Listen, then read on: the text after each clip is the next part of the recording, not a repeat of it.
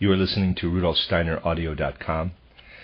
If you are listening to the podcast of this, it is located at rudolfsteiner.podbean.com. Please consider becoming a patron. Lecture number 2 of the lecture cycle by Rudolf Steiner entitled Practical Advice to Teachers. This lecture 2 was given on August 22nd, 1919.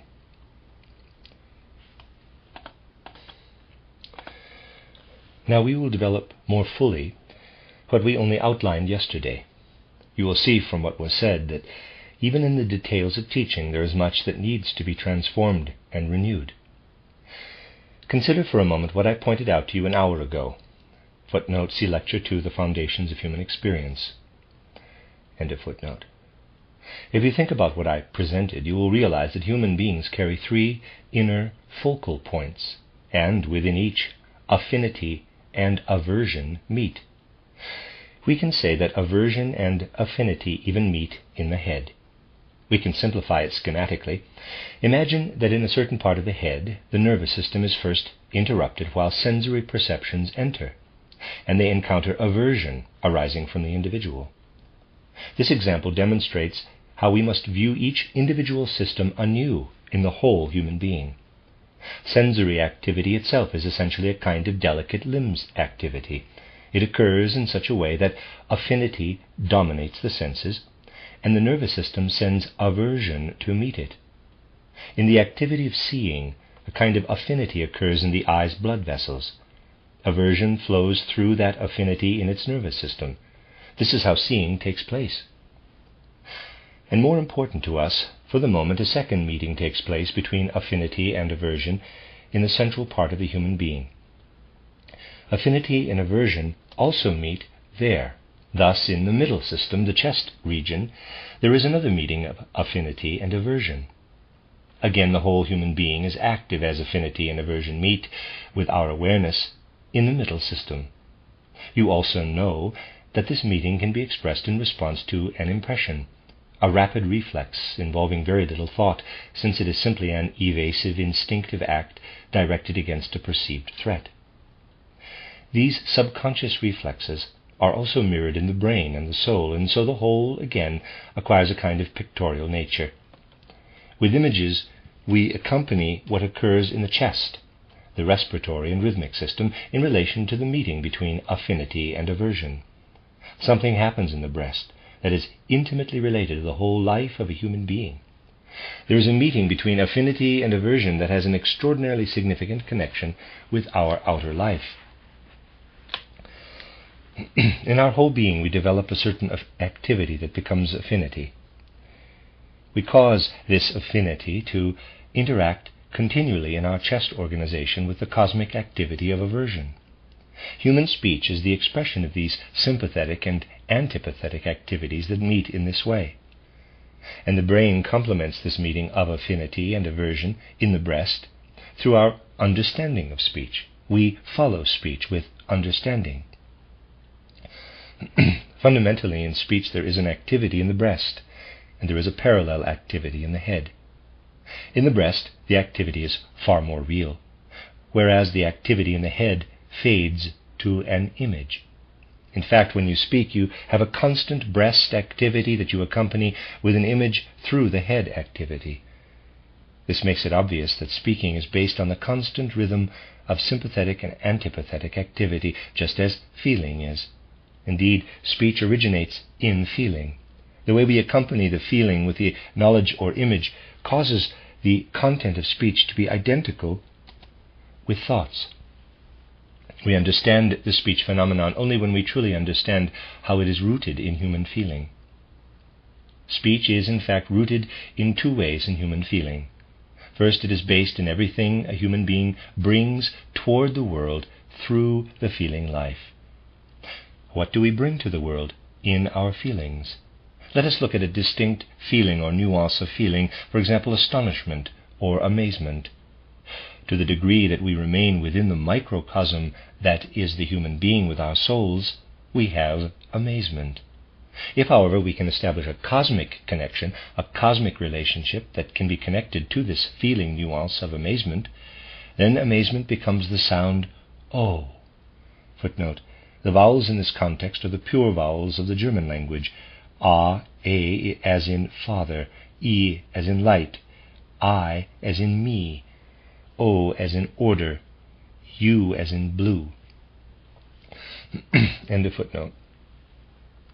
The sound of O is really the breath working in us when caught inwardly by amazement. Thus, you can consider O an expression of amazement. In recent times, outer consideration of the world has related speech only to something external. The question was this: how did the relationship between sounds and what they mean first arise? No one realized that everything in the world leaves an impression on a person's feelings. In some situations it may be so vague that it remains half unconscious. But we will not find anything described by a word with the sound O that does not in some way engender, however slightly, astonishment. If you say open, the word contains an O sound, because something inherent in it causes slight astonishment. The roots of speech are contained in human feelings in this way. Feelings link you to the whole world, and you give the whole world sounds that in some way express these feeling connections. Typically, such things have been viewed superficially. There was the belief, for example, that speech imitates the way in which... There was the belief, for example, that speech imitates the way an animal barks or growls. Based on this belief, the well-known bow-wow theory of linguistics asserted that all speech is imitation. Such theories are dangerous, because they are partly true. By copying a dog and saying bow-wow, which carries the feeling nuance expressed in ow, one has entered a dog's soul condition. The sound is not formed according to theory, but in a less direct way, by placing oneself in the dog's condition of soul. Another theory maintains that every object contains an inherent sound, such as a bell, for example, has its own sound. The ding-dong theory, as it is called, arose from this assumption. These are, in fact, the theories, but we cannot understand the human being unless we acknowledge that speech expresses the world of feeling connections we form with objects around us. We also tend to have a nuance of feeling toward empty or black objects that is related to emptiness. This feeling toward anything related to blackness is the feeling of fear or anxiety. This is expressed in the oo sound. The feeling nuance of wonder and admiration is expressed in the ah sound. This is a feeling toward what is full, everything white, bright, and related to whiteness and brightness, and the feeling toward the sound related to brightness. When we feel that we must ward off an external impression, or in some way turn away from it for self-protection, and if that feeling is one of resistance, it is expressed in the E sound. And its opposite feeling, that of aiming toward or approaching and uniting with something, is expressed in the I sound or E sound. Actually, E sound. It's the letter I, but the sound in German is E sound. These, then, are the main vowels. We will cover the details later, including the diphthongs. One other vowel should be considered, which occurs less frequently in European languages and expresses something stronger than all the others. If you try to find a vowel by letting A, O, and U sound together, this expresses at first a feeling of fear, and then an identification with what is feared. This sound expresses the most profound awe. It is found with particular frequency in Asian languages, and shows that Asians are able to develop tremendous awe and veneration, whereas in Western languages this sound is missing, since awe and veneration are not the strongest traits of Europeans. We now have an image of the inner soul moods expressed by the vowels. All vowels express the inner soul stirring in our affinity with things. Even when we are afraid, the fear is based on a mysterious affinity. We would never fear something without having a hidden affinity for it. In examining such matters, however, you must remember that it is relatively easy to make the observation that O has something to do with astonishment, U with fear and anxiety, A with admiration and wonder, A, the letter E, with resistance, E with approaching something, and AOU with veneration, AU. I suppose that's owl. Nevertheless, one's ability to observe these connections will be obscured by confusing the feeling nuance that comes from hearing the sound and the feeling nuance that arises when speaking the sound. The two are different. You must bear in mind that the nuances of feeling I have enumerated are related to communicating the sounds. They apply when you want to communicate something to someone by using the sound. If you wish to tell someone that you are afraid, it is expressed by the oo sound. There is a difference of nuance when you yourself are afraid, and when you want to arouse fear in someone else by articulating oo.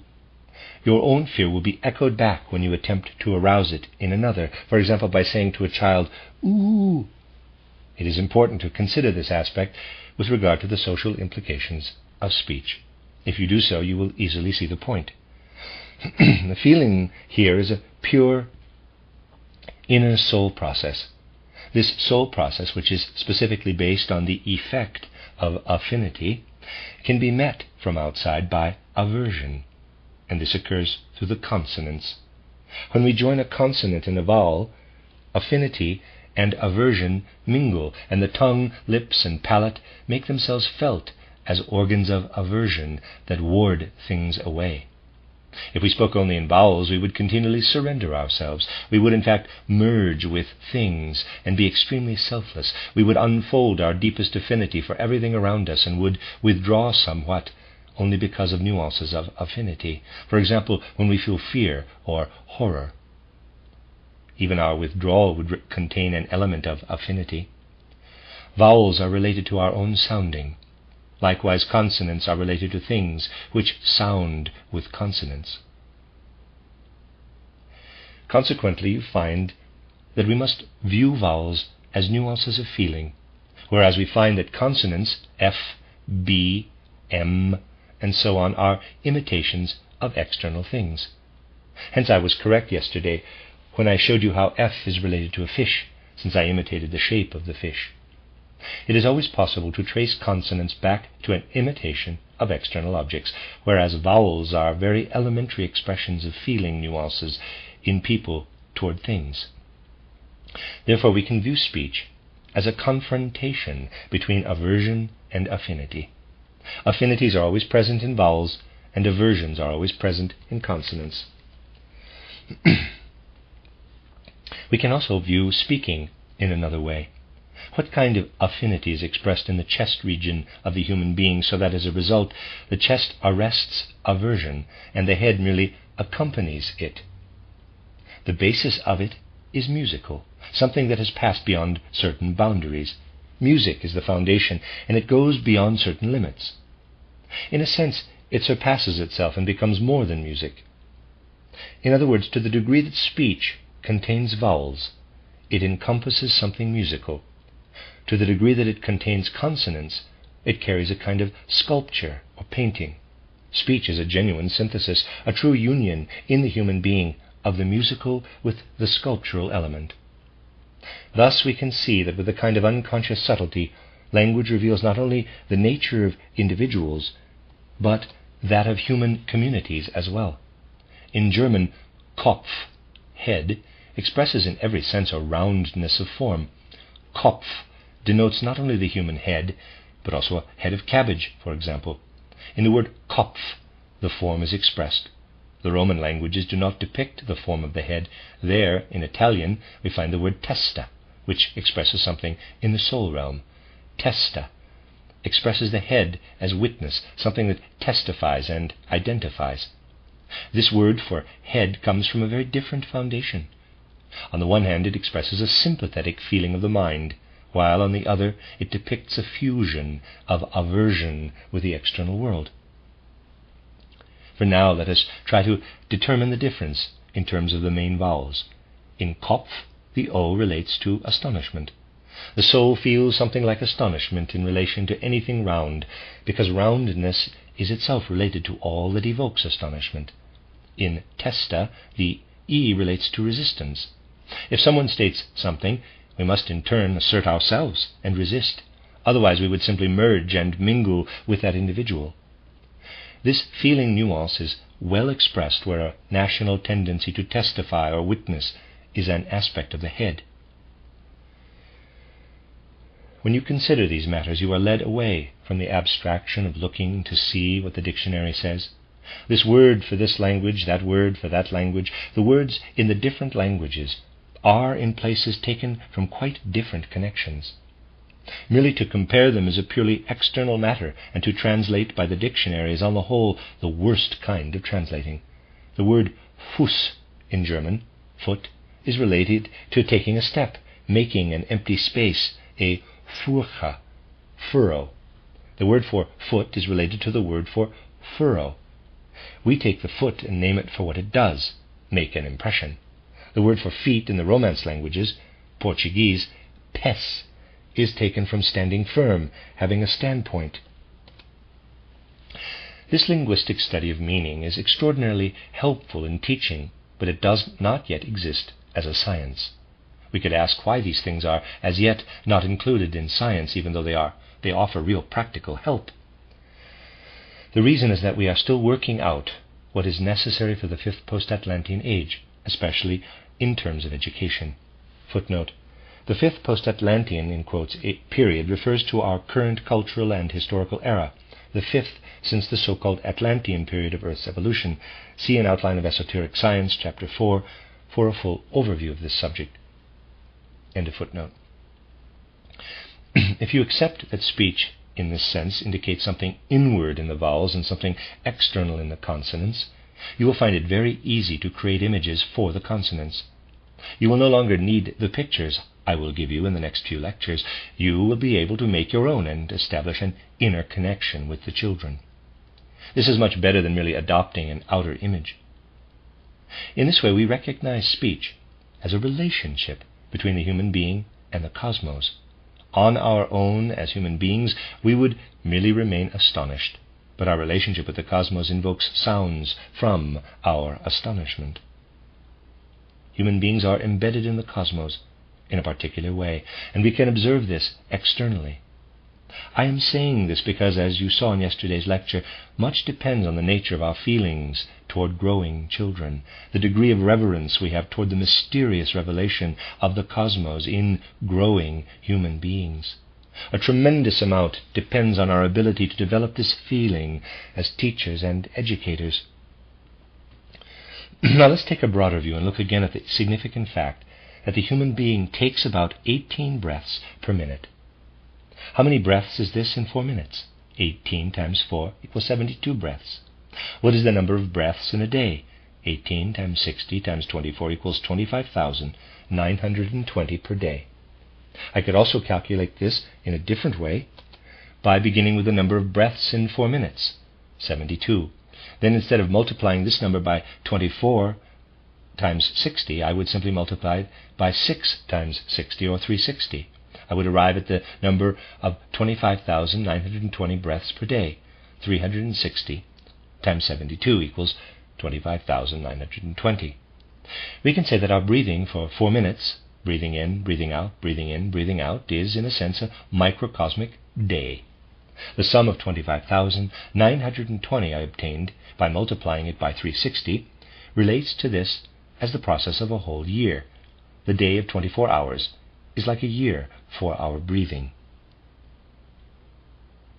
Now we will look at our larger breathing process, which is made up of a daily alternation between being awake and sleeping. What basically is being awake and sleeping? It means that we breathe something out and breathe something in.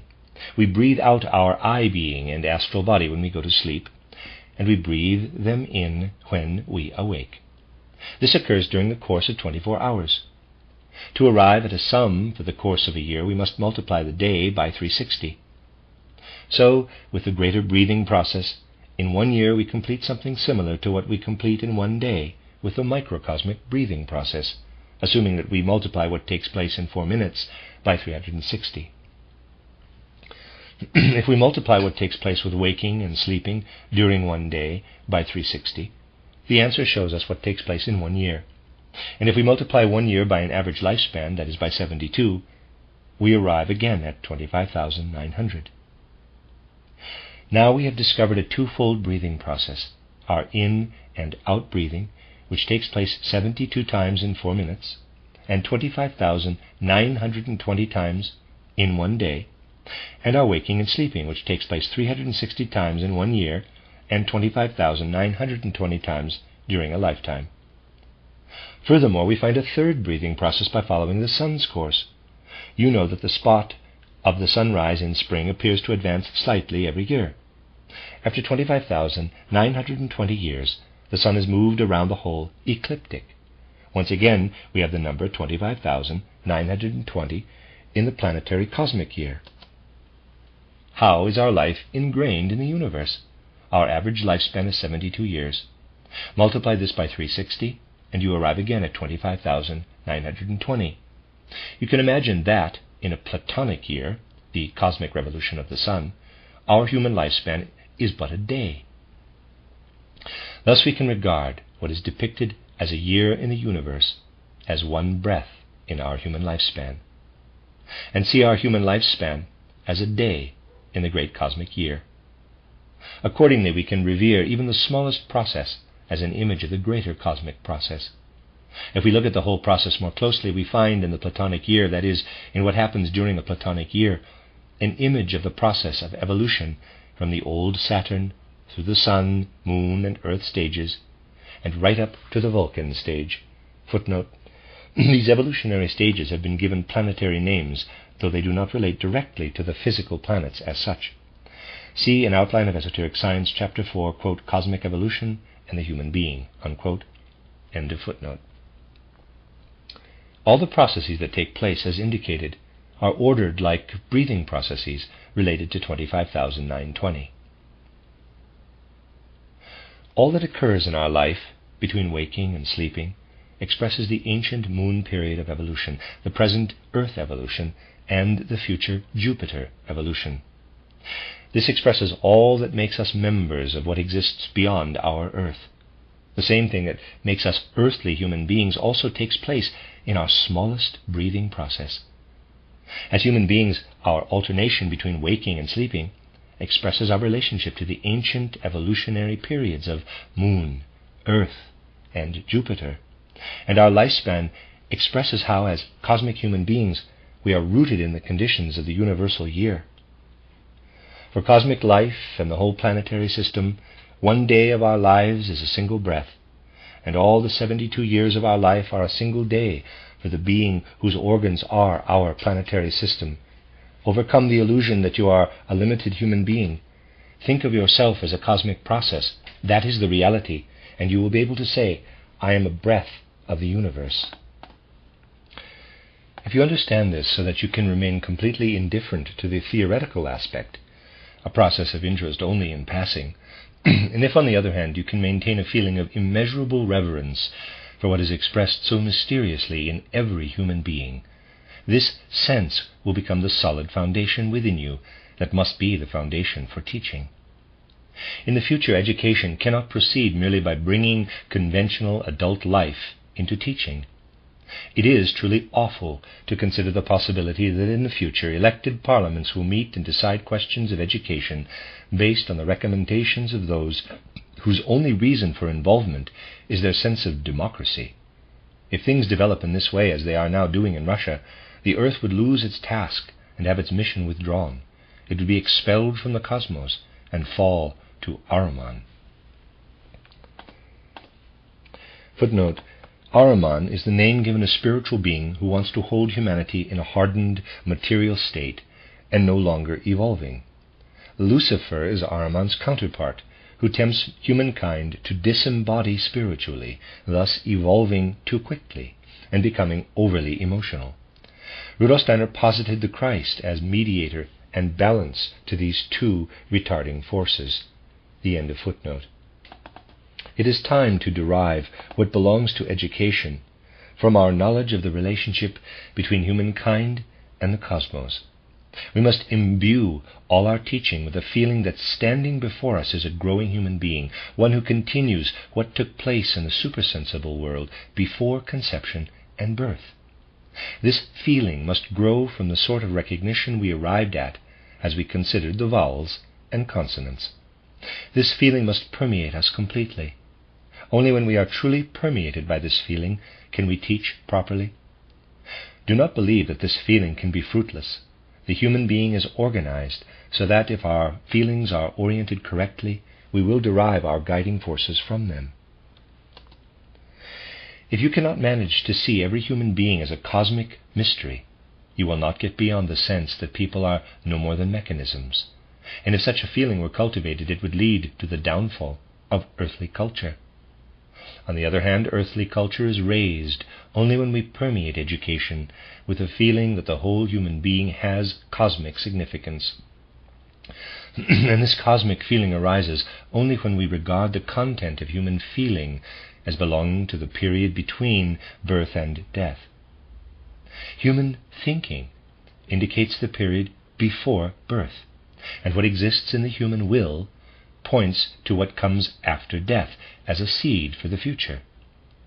As the threefold human being stands before us, first we see what belongs to the time before birth, then we see what lies between birth and death, and third we see what awaits us after death. Our life before birth enters our existence as images, and the seed of what lies beyond death exists within us even before death. Only facts such as these will give you some idea of what actually happens through human interrelationships. When reading older works of education, the pedagogy of Herbart, for example, which was excellent in its day, we always have the feeling that those people were using concepts that could not help them reach the world. They remain outside reality. Footnote: Johann Friedrich Herbart, 1776 to 1841, German philosopher and educator. He tutored in Switzerland, where he became interested in Pestalozzi's pedagogical methods. He developed a general metaphysical theory of pluralistic realism, with implications especially for psychology, that rejected notions of faculties and innate ideas, and constructed a theory on which to base a pedagogy similar to that of Pestalozzi. Major works include Allgemeine Pädagogik, 1806, Psychologie als Wissenschaft, Neue Gemeine Metaphysik, 1829. End of footnote.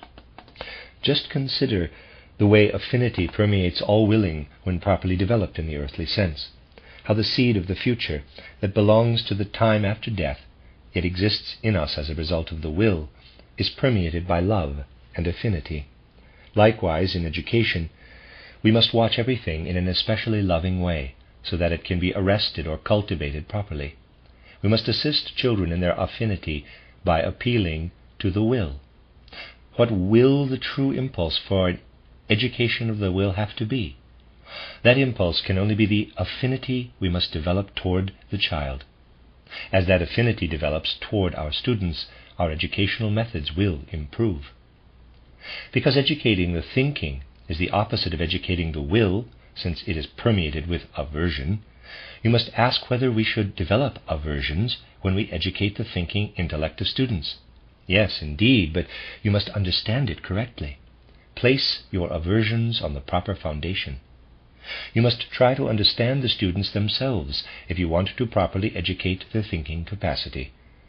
Such understanding contains within it an element of aversion, since it belongs at this end of the scale. By comprehending your students and endeavoring to penetrate all their nuances, you become the teacher of their understanding, their faculty of knowledge. The aversions exist in this very activity, but you make the aversion good by educating your students. Furthermore, you can be certain that we are not led to meet one another in this life if there are no preconditions for such a meeting.